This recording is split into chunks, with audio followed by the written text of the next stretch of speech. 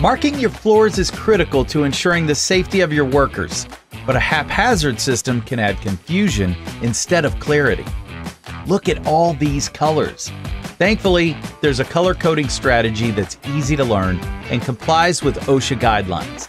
Let's take a look at the most common floor marking applications by color. Yellow helps put workers and visitors in the right place. Use it to mark aisleways, traffic lanes, and work cells to ensure that your employees are on the right path. White floor markings work wonders for organization and efficiency. It helps workers know where equipment goes and decreases the chances of lost or missing items.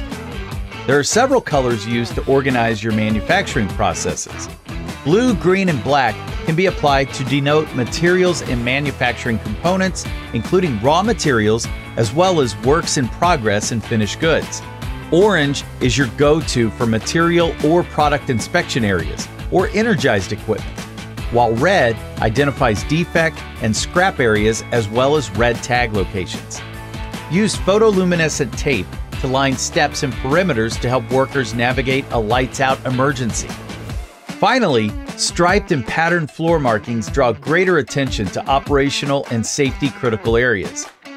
Red and white striped should be used to identify firefighting equipment, electrical boxes, and first aid stations. Black and white striped can help keep areas clear for operational purposes. And black and yellow striped can warn employees of physical or health hazards. You're on the right path to a thoughtfully designed floor marking system that strengthens worker safety, OSHA compliance, and lean operations. Keep going with a free floor marking guide and expert product recommendations at bradyid.com/floor marking.